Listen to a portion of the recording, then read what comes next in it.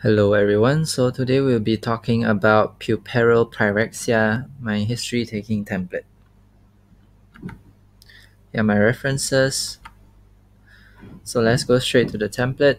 So first, in the history, you need to identify the patient. So identification details, there are 10 identification details listed here, plus 2, which are BMI and blood group.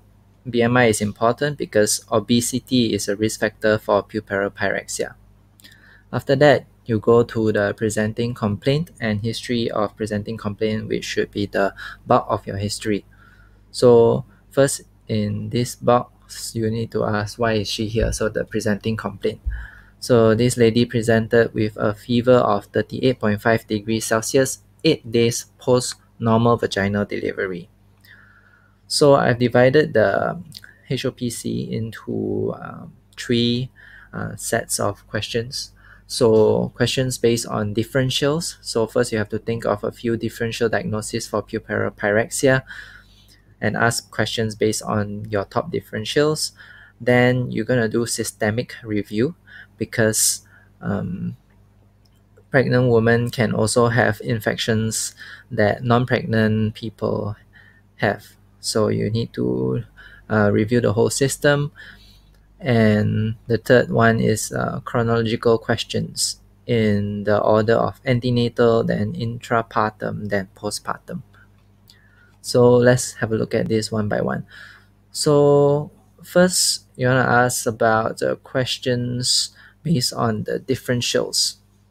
So your top differentials, your top number one differential should be endometritis because that's the most common cause of puerperal pyrexia. After that, other gynecological causes that you can think of include perineal infection, mastitis, and urinary tract infections.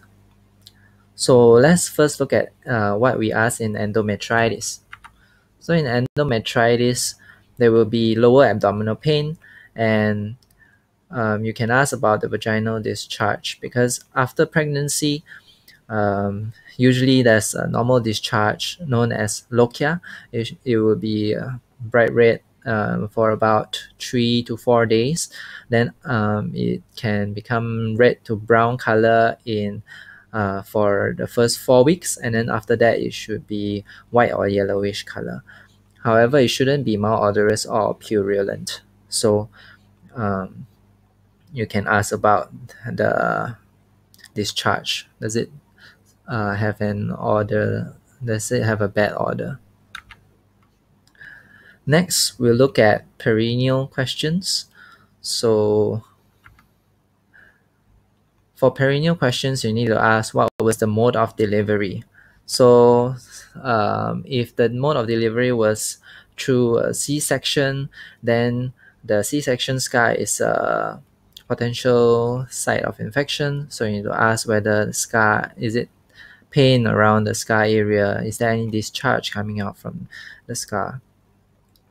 And then if it was through vaginal delivery, were there any complications during the delivery? Was there any spontaneous perineal tear? Or was episiotomy done? Or was there any instrumental delivery? An instrumental delivery using forceps has a higher risk of high vaginal tear and cervical tear. So any tear, any break in the skin, prone to infection. So you can ask about presence of any of these tears, perennial tenderness. So do you feel pain down below? Is there any discharge from down below? Next, we'll look at the questions for mastitis. So for mastitis, quite simple. You ask them if they are breastfeeding and then if it's painful. And then after that, don't forget urinary questions. I have a fun mnemonic for urinary questions. So it's fun DH, frequency, urgency, nocturia, dysuria, and hematuria. So ask about these symptoms. Next, we go to systemic review. So systemic review, basically you ask from head to toe. So in the history, you ask any headache and then any constitutional symptoms like fever, chill, malaise, loss of appetite, Then going to the mouth and chest, ask about cough, runny nose, sore throat, any shortness of breath. Pneumonia is an important differential. Then you go down to the abdominal area, any abdominal pain, any nausea, vomiting, and then bowel or bladder habit changes, any calf pain, any body ache. They could have dengue as well, any rash. Dengue can have rash. Toxic shock syndrome can also have rash. And then after the systemic review, we will go to the chronological questions. So first you start with the antenatal questions. Each of these questions, how to phrase the question is in blue, and then the risk factors that we are trying to elicit through these questions are listed in red color. So first you can ask, during a pregnancy, were the blood tests okay? Do you have diabetes during a pregnancy? HB was okay. Was it okay? Because GDM is a risk factor for puerperal pyrexia. Anemia also is a risk factor for puerperal pyrexia. So after that, you can ask any problems during pregnancy, because we are trying to find out if they have done any amniocentesis or cervical cerclage. So they might tell you that the cervix was insufficient, so they had to do a cervical cerclage, or that when during prenatal testing screening for Down syndrome, they had high risk, more than 1 in 250 chance. So they went ahead and try and diagnose it using an amniocentesis, which these two are risk factors for puerperal pyrexia. Then after that, you can ask any infections during pregnancy, any discharge, and the smell of the discharge. So the risk factors we are trying to elicit here are chorioamnionitis, so the infection during pregnancy, and also vaginal discharge, especially bacterial vaginosis, which increases the risk of puerperal pyrexia and endometritis. So after that, you can ask, did your water break before your contractions, and how long before the baby delivered? We are trying to elicit prolonged rupture of membrane.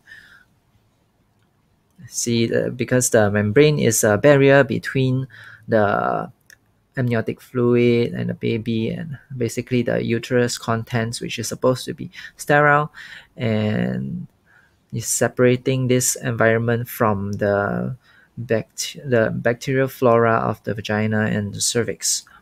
So once the membrane ruptures, sometimes the contractions might start within 24 hours. However, if the contractions don't start within 24 hours, usually we recommend to induce the labor, because the longer you wait, the more prone you are to infection. Next, intrapartum questions. So you want to know about prolonged labor. So if you ask the mother how long was your labor, they might not be able to answer you most of the time. So how you can get around this is you can ask them what time they went to the labor room, and then what time did they deliver the baby. Usually they can remember these things. And then postpartum, you want to know about retained product of conception. You can ask, did everything come out? Uri means placenta in Malay. Did the placenta come out as well? Anything left inside? And then ask about the baby, because you want to know preterm or postterm, the baby coming out too early or too late are also risk factors. So how's the baby? How many weeks was the baby born? Then what was done regarding her current hospital admission? So maybe she was given antibiotics, maybe not yet. Maybe some bloods were taken. And then how is she now? Is she feeling better? The fever gone down yet? She feeling tired? The loss of appetite, is it better? Things like that. Then we have some mnemonics here, which are PM GOTS, FFF, SSS, and sprinkle some ice. So PM GOTS stands for past medical, gynecological, obstetric, drug and surgical history. So the relevant ones, relevant risk factors are here. So past medical history, you want to ask about diabetes and HIV. These are immunosuppressive states. Past gynecological history, you want to ask about previous pelvic infections. This risk factor for puerperal pyrexia and puerperal sepsis. Drug, any immunosuppressive drugs such as NSAIDs and steroids.